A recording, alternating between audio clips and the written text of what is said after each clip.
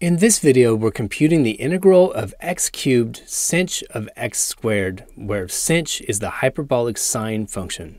Now, all we need to know about the hyperbolic sine function is that its derivative is cosh, the hyperbolic cosine function, and vice versa. And I'll post a link to where those facts were derived. And the first thing that occurs to me with this integral is, let's go ahead and substitute for the argument of the sinh function and call that u and then see what happens. So we just want to simplify that argument. So we're going to let u equal x squared. We also have to transform the differential, and we get du is equal to 2x dx. So if we can find a 2x dx in this integrand, we can replace that with du. And we can find that 2x dx by inserting a factor of 2 into the integrand and compensating out in front with a 1/2. And then splitting off a factor of x from the x cubed out in front. So in the next step, we're just going to manipulate things to highlight that differential du. I'm going to put a 1/2 out in front, and then a 2 inside the integral, and I'm going to split off an x from the x cubed. That leaves me with an x squared left over. And we'll go ahead and put in the u for the argument of the sinh function.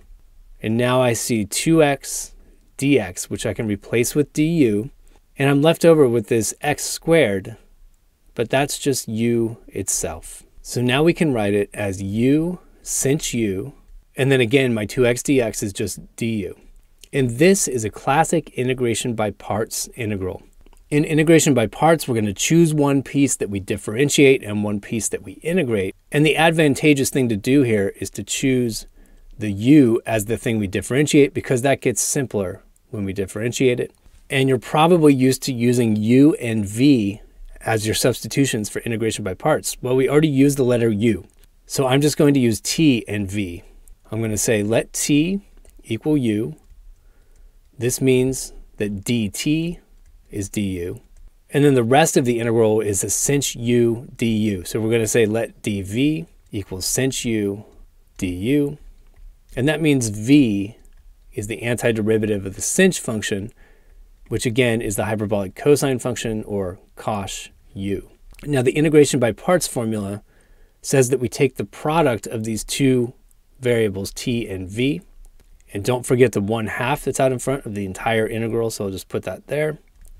So I take the product of t and v, so that's u cosh u, minus the integral of v, that's cosh u, times dt, which is just du. And again, sinh and cosh are each other's derivatives and antiderivatives. So the integral of cosh is just sinh. And we get inside these brackets u cosh u minus sinh u. It's an indefinite integral, so we add a plus c. Finally, we have to replace u in terms of x, and u is equal to x squared. And I'll go ahead and distribute the 1/2 as I'm doing this. I replace u with x squared, so I get 1/2 x squared cosh x squared minus 1/2 sinh x squared plus c, and we're done. If you enjoyed this video, or at least found it useful, check out another one by clicking one of the links on the left, or click the Zach's Lab logo on the right to explore dozens of physics and math playlists. As always, you can leave your questions, comments, and requests in the comments section below, and I'll get back to you within 24 hours. Thanks for watching Zach's Lab, and best of luck on your math and physics journey.